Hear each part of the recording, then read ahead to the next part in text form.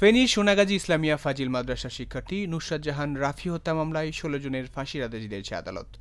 বৃহস্পতিবার ফেনীর নারী ও শিশু নির্যাতন দমন ট্রাইব্যুনালের বিচারক মামুনুর রশিদ এ রায় দেন। মামলার ৭ মাসের মধ্যে ৬২ কর্মদিবস শুনানির পর এ রায় দেওয়া হলো। বাংলাদেশের দ্রুত বিচারের মধ্যে এটি একটি। ফেনীর সোনাগাজী ইসলামিয়া ফাজিল মাদ্রাসার আলিম পরীক্ষার্থী নুসরাত ওই মাদ্রাসার অধ্যক্ষ সিরাজউদ্দৌলার বিরুদ্ধে যৌন নিপীড়নের অভিযোগ তুলেছিলেন গেল মার্চে।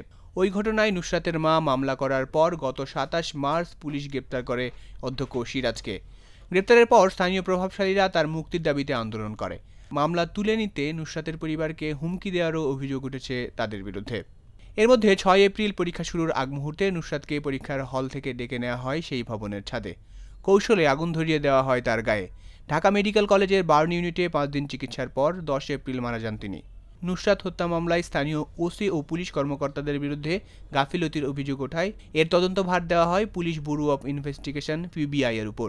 পিবিআই ১৬ জনকে আসামি করে ৫ মে আদালতে অভিযোগপত্র দেয়। ২০ জুন থেকে অভিযোগ গঠনের মধ্য দিয়ে শুরু হয় ১৬ জন আসামির বিচার কাজ। ৯২ জন সাক্ষীর মধ্যে ৮৭ জনের সাক্ষ্য গ্রহণ শেষে ৩০ সেপ্টেম্বর রায়ের দিন জানিয়ে দেয় আদালত।